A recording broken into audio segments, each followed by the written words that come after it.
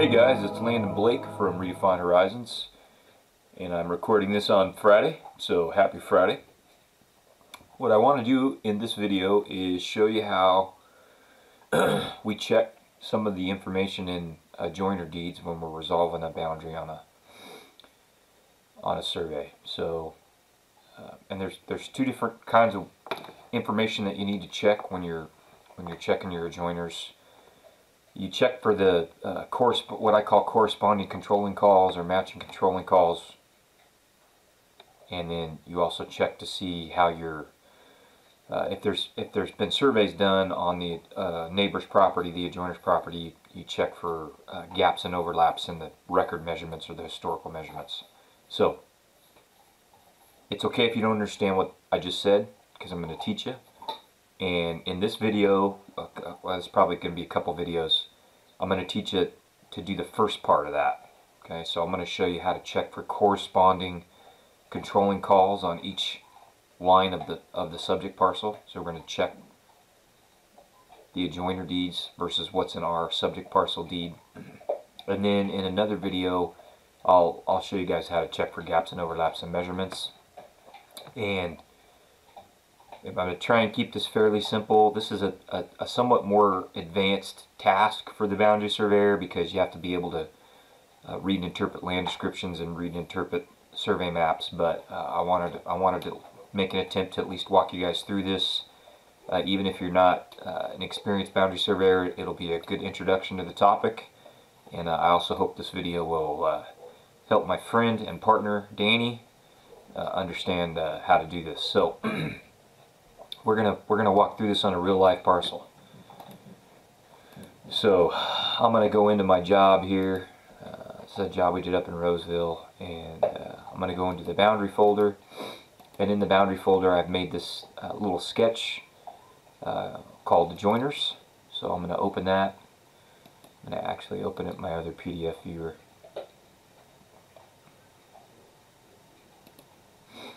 And we're just going to annotate our adjoiner information here, and then we'll use this sketch later when we go to do our boundary survey report. And I hope to actually do that with you guys in another video. So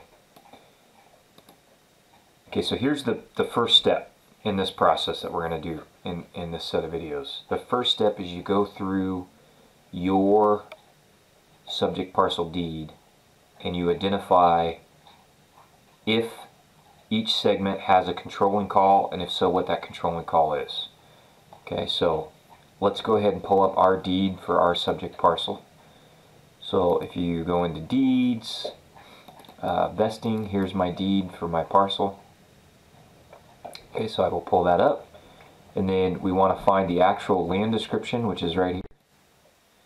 Okay, so it's parcel 1 on this parcel map in book 32, page 7. So this is what surveyors call a lot and block description. It's parcel as defined on a subdivision map.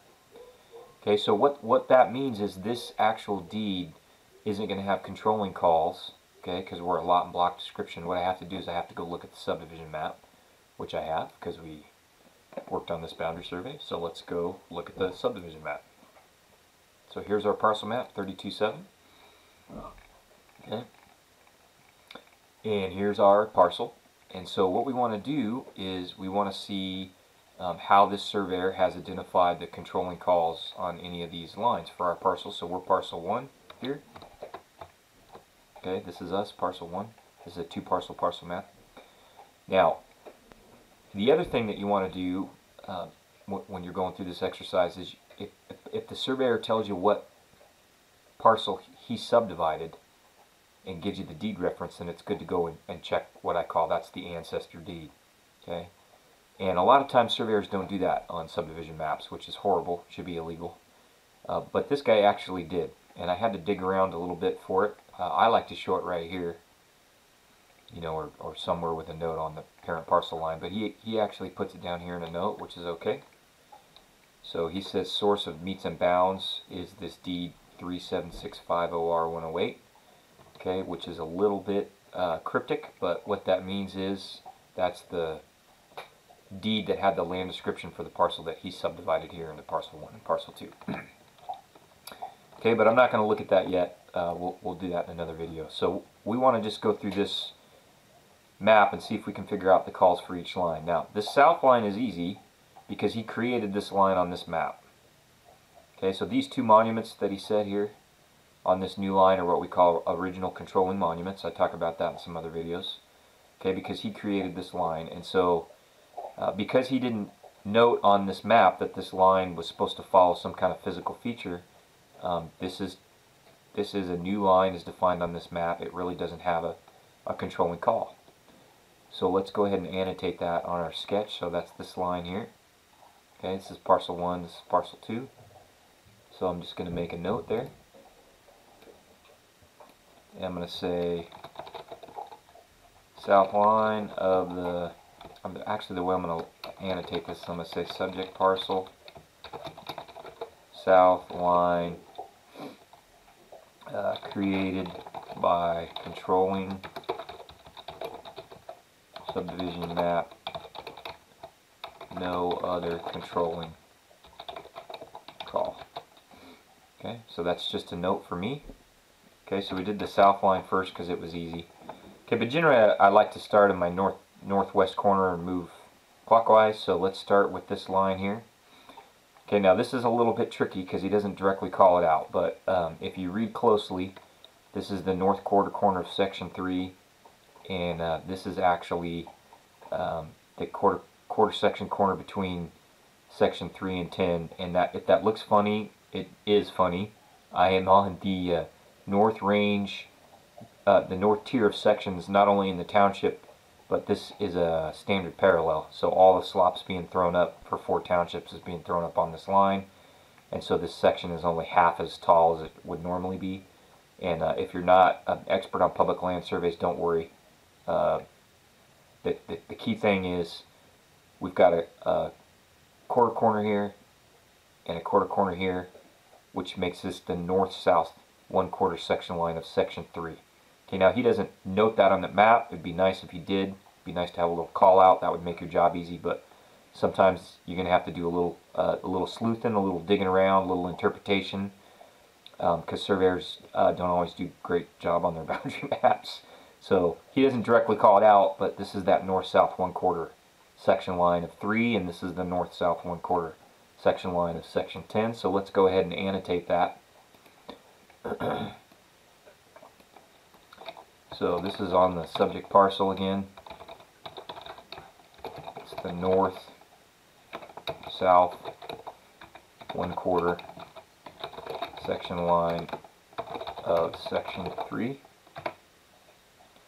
And remember, this isn't defined in the deed because we have a lot and block description, so it's defined on the controlling subdivision map. And this is the north-south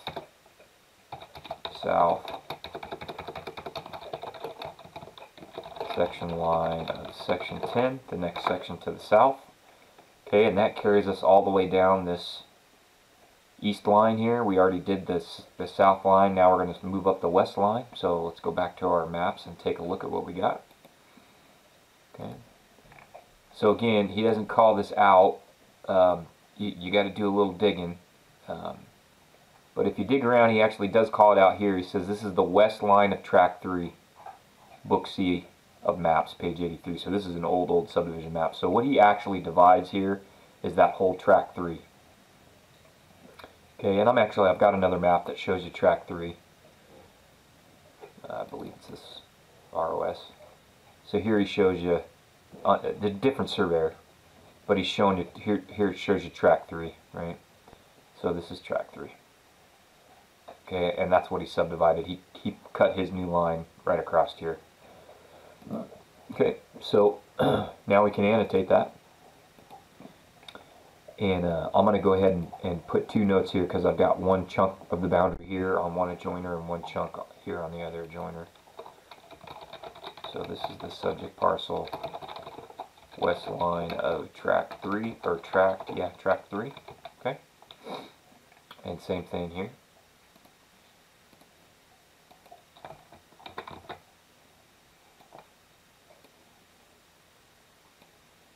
Okay, and the only thing we have left here is the north line now.